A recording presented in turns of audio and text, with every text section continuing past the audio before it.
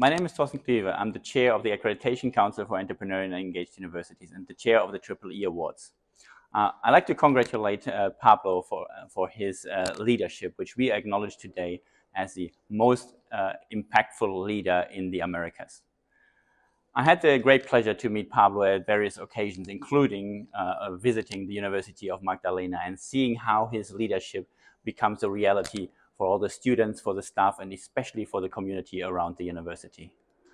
It has been fantastic to see the influence in the communities that Pablo has been enabled. And I encourage you all, no matter if you're faculty, staff, students, partners, to follow his leadership and try to create all together greater impacts for the region in economic terms, in social terms, in ecological terms. So the impact is really what drives Pablo, and I think that makes him unique. Congratulations again, Pablo.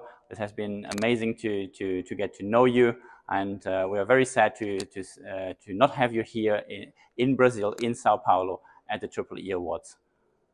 We're looking forward to seeing you soon.